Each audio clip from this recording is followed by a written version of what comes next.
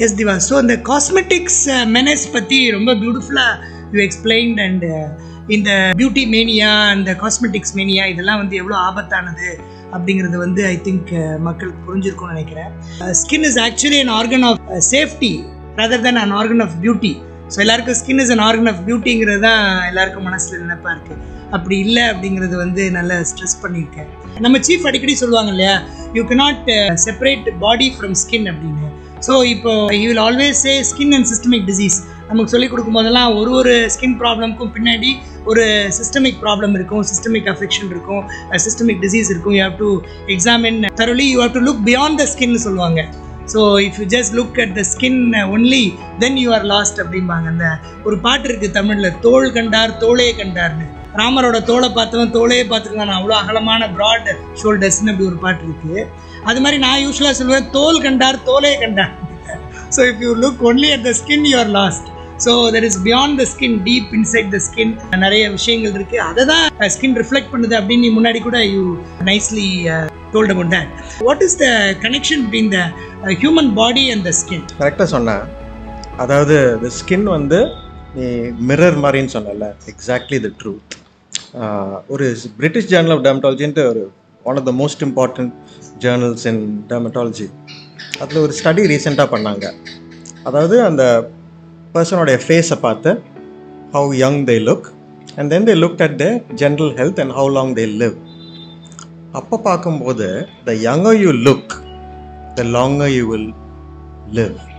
So they showed that what the face shows, the skin shows on the face reflects internal health. So என்ன சொல்கிறாங்கன்னா, the collagen வந்து ஃபேஸில் நல்லா இருந்துச்சுன்னா ஹார்ட்டுக்கு blood vesselsக்கு around the blood vessels there's collagen, அதுவும் ஸ்ட்ராங்காக இருக்கும். ஸோ இங்கே ஸ்ட்ராங்காக இருந்துச்சுன்னா அங்கேயும் ஸ்ட்ராங்காக இருக்கும். So important. Exactly. So it is a good evidence that what is on your skin is going on inside your body. So அதை வச்சே நம்ம ஜட்ஜ் பண்ணலாம். Exactly. They've proven it. They've showed it. You live longer if you look younger. Yes. I'll give two more examples. One example வந்து skin tags அப்படின்னு ஒன்று. The skin tags வந்து இந்த குட்டி குட்டியா கருப்பா முடிச்சு இங்க நெக்ல வரும், மருன்னு சொல்றோம். மருன்னு சொல்லுவாங்க.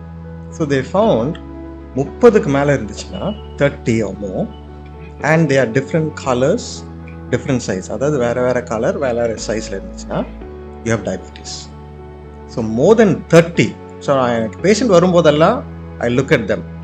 ரொம்ப fine point. I look at the armpitல பார்ப்பேன், நெக்கில் பார்ப்பேன்.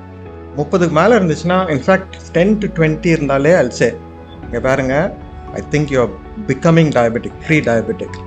30க்கு மேலே இருந்துச்சுன்னா I'll tell them, go and check your sugar. ஏன்னா almost it's one of the criteria for diabetes. So looking at your skin, you're looking at what is inside their body. So that's one example.